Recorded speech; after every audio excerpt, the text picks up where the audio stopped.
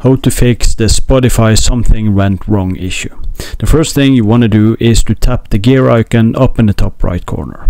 And from here you want to scroll all the way down to logout, and from here you want to log out, and then you want to log in again.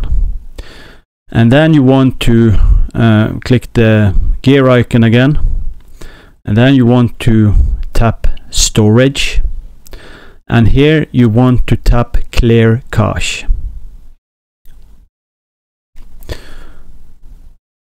And from here you want to close down the app completely, and then you want to open it again.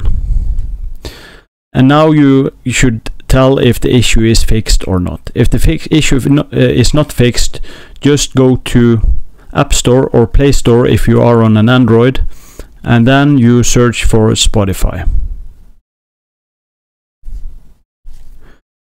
As you can see beside my app here, it says open, but if it says update, you need to update your app. And now you want to check in if this is solving your issue. If not, I have a last thing you can try, and that is to remove the app and reinstalling it.